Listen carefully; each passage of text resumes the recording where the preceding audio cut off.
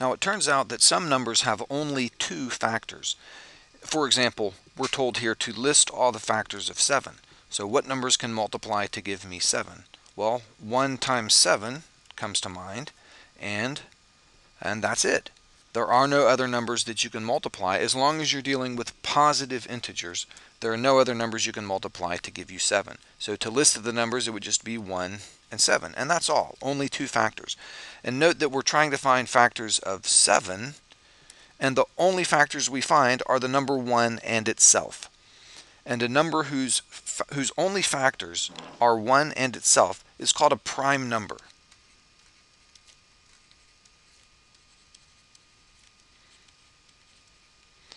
And prime numbers are mathematically interesting, and they're also useful mathematically, as we will see. So it's good to know some of the prime numbers that show up commonly, some of the smaller ones. So let's list the first several prime numbers. Start with 2. 2 is the smallest prime number. And then 3, and then 5, and 11, 13, 17, and 19. Now all of these numbers have this property. You cannot find any two numbers that will multiply to give you any of these numbers other than 1 and itself. So for example, the number 15 is not in the list because you can do 1 times 15 and get 15, but you can also do 3 times 5. You can't do any multiplication problem and end up with any of these numbers unless you're simply using 1 and that number. Now, a couple of things to note. The number 1 is not in the list. The number 1 is not considered prime.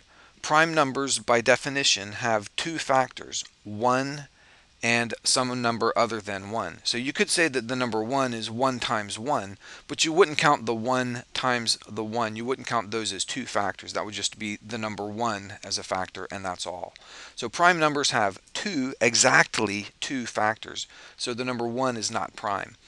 Another thing to note is that the number 2 is the only even prime number. And if you think about it, you realize that all the other even numbers are multiples of 2. That's what it means to be even. Every even number has the number 2 as a factor. So it is therefore not prime, because any number that has factors other than 1 and itself is not prime. Now this list goes on and on. This is just the beginning. And as far as we know, there are an infinite number of prime numbers. And mathematicians have been thinking about prime numbers for a long time and have been finding prime numbers for a long time. But in more recent years, computers have been employed to find some very large prime numbers. And at the time that I'm recording this, the largest prime number found so far is over 2 million digits. And that's a huge number. Now note that that's not a number that is over 2 million. It is a number that is over 2 million digits. So just a staggeringly huge number.